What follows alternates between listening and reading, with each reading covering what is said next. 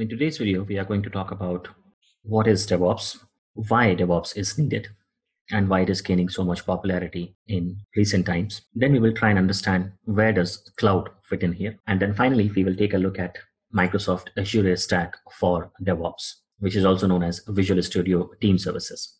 So let's first try and understand what exactly DevOps is. As per the definition given on the internet, it is a combination of cultural philosophies, practices, and tools that increases an organization's ability to deliver applications and services at high velocity. Now, high velocity is the keyword here. If you remember a couple of months back, or maybe a couple of years back, it was quite normal to deliver an application in 3 months' time or 6 months' time. A typical deployment frequency was at least a quarter. But today, if you talk about the top performing companies who are right at the top, their frequency is a couple of times deployments every single day, right?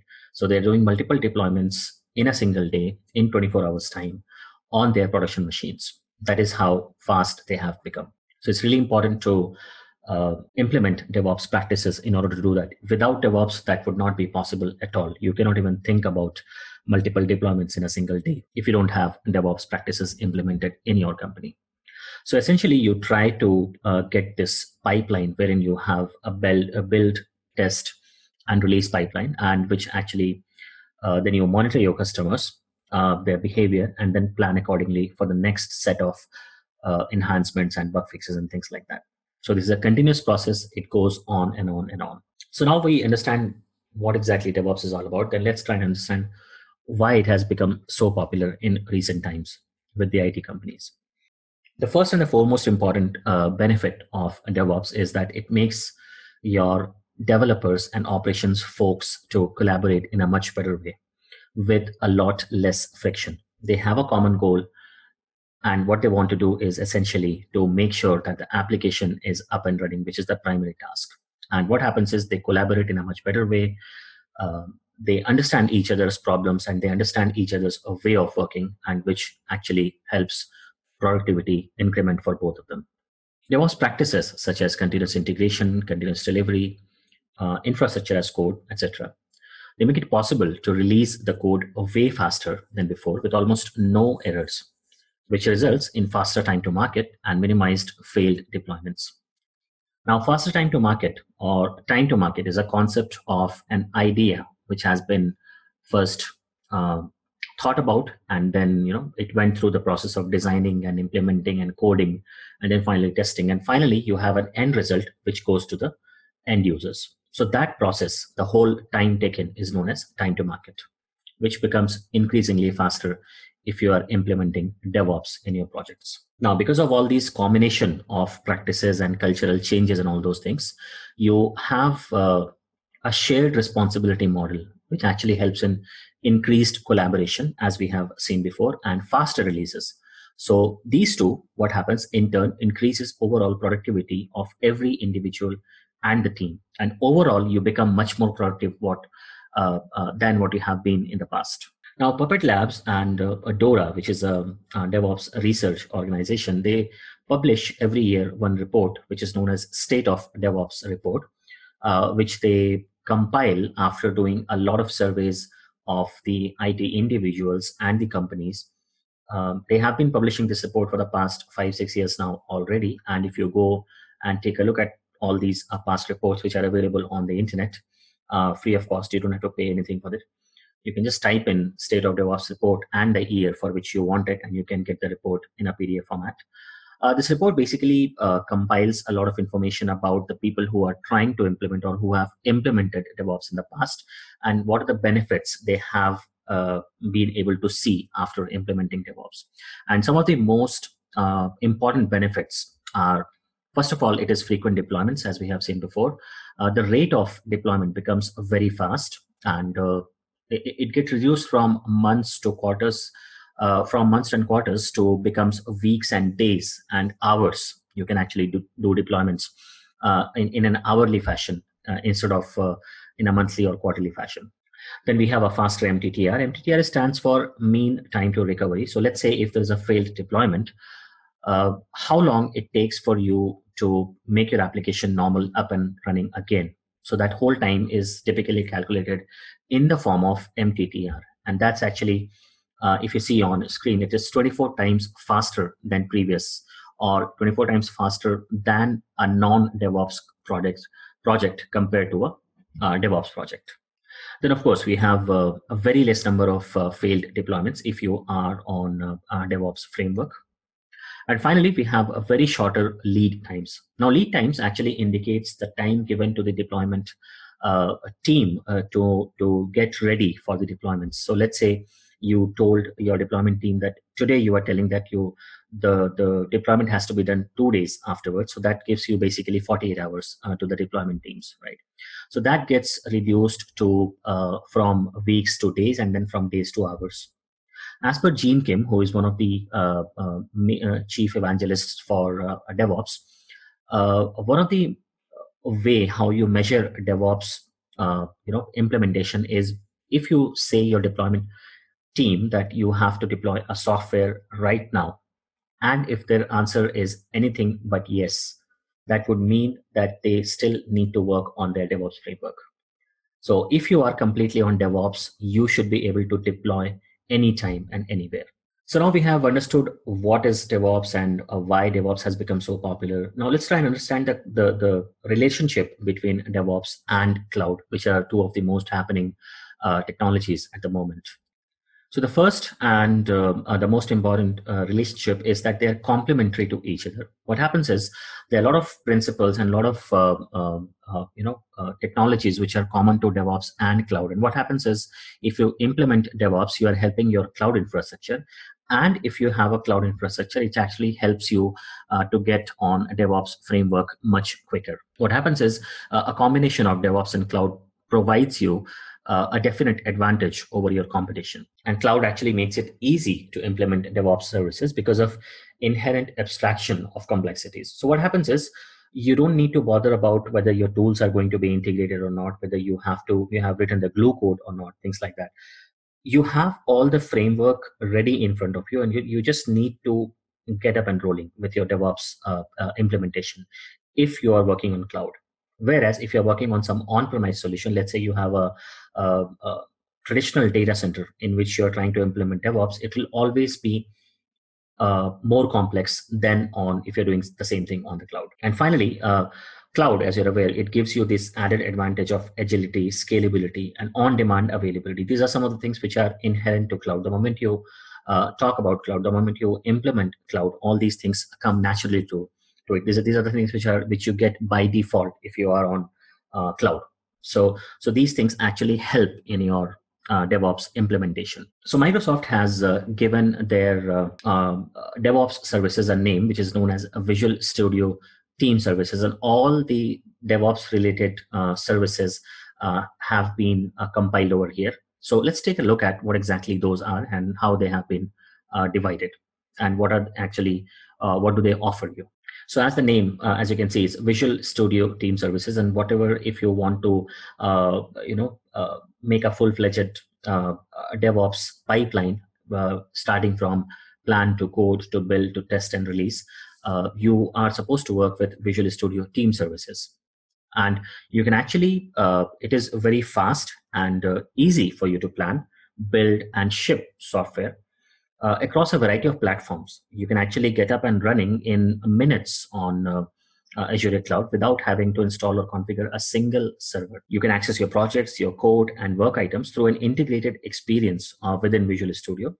Or you can use free plugins which are already available for you. And for example, you have support for Git client, you have support for Xcode, you have modern web browser interface, and you can use your favorite development tool to tailor Visual Studio Team Services to your team's needs. And you get free private code repositories.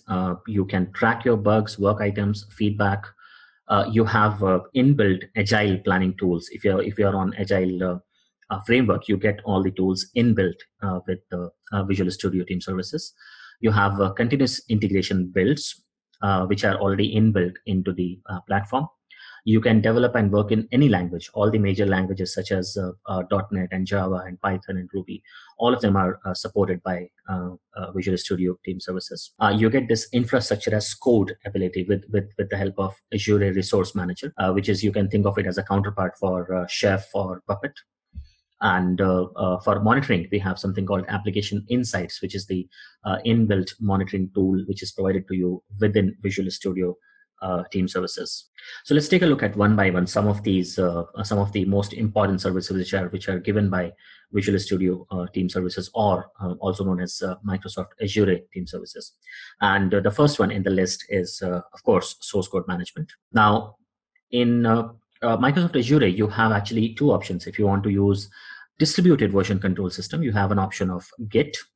And if you are a big fan of centralized version control systems, then you have this option of TFS, Team Foundation Version Control, as you are aware of it already. And Visual Studio Team Services actually lets you connect directly to any Git repository or service provider, including Git, or let's say TFS, or maybe GitHub, Bitbucket, your private repository, or even Subversion. You can automatically trigger your pipeline from changes to your code, and authentication part is taken care by typically Git Credential Manager or SSH. So Visual Studio Team Services lets you perform most common Git tasks you will need for your day-to-day work right from Visual Studio. And you have Team Explorer, and you have Git command line, which work great together. And when you make updates and perform commands through one interface, you'll be able to see those changes reflected in the other. You can limit who can contribute to specific branches and automatically include the right reviewers for every code change. So you get all the capabilities which you would like to have in your source code management suite. So next in line, we have continuous integration, and Visual Studio Team Services lets you integrate with any of the application stack of your choice for testing and integration in order to achieve continuous integration. Now, high-performing teams practice continuous integration and continuous delivery. Now, Visual Studio Team Services not only automates the build and testing and deployment of your app, it actually gives you complete traceability to see everything in the build, including changes to your code, reviews, and test results. It actually lets you integrate with any application stack of your choice, as we have seen before.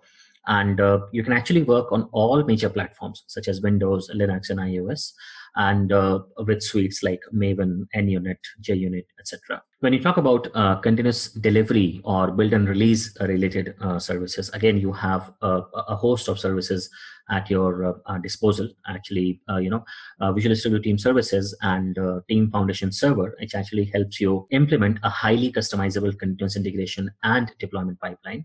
And as we have seen before, you can use any of the application stack for your purpose. You can develop your code in .NET, in Java, in Node.js, PHP, Python, anything of your choice, right? And similarly, you have multiple ways to deploy it and multiple locations you can deploy your application. Right. Visual Studio Team Services actually supports deploying your application to virtual machines, to containers, if you have an on-premise data center, or if you have any of the cloud platforms or PaaS services, you can deploy anywhere you like.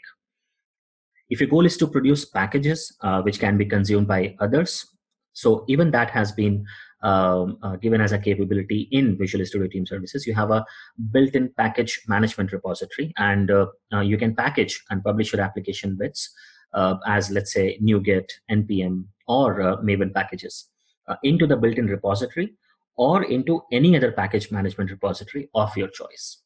Now, when it comes to monitoring, we have Application Insights. Now, Application Insights is an extensible application performance management service for web developers who are building and managing apps on multiple platforms. With Application Insights, you can actually quickly find out how your app is performing and being used when it is live. Let's say if there is a problem, it lets you know about it. You can help. It actually helps you assess the impact and helps you determine the cause. It actually lets you increase your visibility over application and brings your operation and application data together in one place. So you have all the capabilities of a modern continuous monitoring application in the form of application insights, which is an inbuilt application in Azure Stack. So when we talk about infrastructure as code, we again have an inbuilt tool within your Azure Stack, which is known as Azure Resource Manager. And when you talk about infrastructure, when you think about your application infrastructure, you think of many components, right? You think of a virtual machine, you think of storage account, you think of network components, a web app, database, third-party services. You don't see these components as separate entities, right? Instead, you see them as related and interdependent parts of a single entity. You want to deploy, manage, and monitor them as a group. And that's what Azure Resource Manager lets you do it. You can actually deploy, update, or delete all the resources for your solution in a single coordinated operation. You use a template for deployment, and that template can work for different environments such as testing, staging, and production. Resource Manager provides security, auditing, tagging features to help you manage your resources even after deployments. Now, Agile Tools actually they help you. You can track everything in a single place with the help of Agile Tools, and they kind of give you all the management-related capabilities when you want to have a bird's eye view of your overall DevOps infrastructure. So you have this dashboard availability in which you can actually see, in a nutshell, at a glance, you can take a look at what exactly is going on with your infrastructure. Now, let's say you are working on if you're working on a Scrum or Kanban, if you're working on that model, then let's say you have Kanban boards at your disposal and you have even Scrum boards at your disposal. You can actually capture new features and bugs or any other work item into your backlogs. You can actually customize your task boards as per your needs, so that you can track your team progress, or you can use Agile portfolio management for larger groups to track work across all of the teams. Now, apart from all these, whatever we have discussed so far, we have something called a Visual Studio Marketplace. Now, this is a place, it is an online store that offers applications and services either built in or designed to integrate with Azure Cloud Platform. Now, let's say we have discussed all of the tools beforehand, right? We have been discussing for the last 5 minutes or so. But let's say you need a tool which is not there in the list. So you need to come to the marketplace, and this will give you whatever tools you need for your DevOps pipeline. You will have those tools available here. Right. The products and services which are sold through the Azure Marketplace, actually they come either from Microsoft directly or the technology partners. So with Marketplace, actually, you can integrate Azure Cloud with a host of technologies. As you can see on the screen, you have Jenkins, Docker, Redgate, we have Elasticsearch, MongoDB, Cassandra, NetScaler, F5 Big IP, and a lot more, actually. Now, Azure Marketplace also supports various pricing models. Let's say bring your own license model, or pay-as-you-go model, or even free software extensions. So all these extensions are available on Marketplace, and they are certified by Microsoft to ensure compatibility with the Azure Cloud Platform. And as of mid-2016, Azure Marketplace has more than 3,500 products organized into several categories. So in order to summarize whatever we have discussed, if you see today's IT world, with most of the companies, they are actually today adopting both cloud and DevOps. It's actually even more important to understand both the technologies in right perspective. And how they can complement each other. Now, cloud makes it much easier and productive to adopt DevOps practices.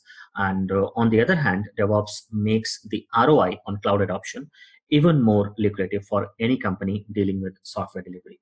And as we have seen, Microsoft Azure gives you a host of support, services and technologies to work with and make your life smooth as a DevOps engineer.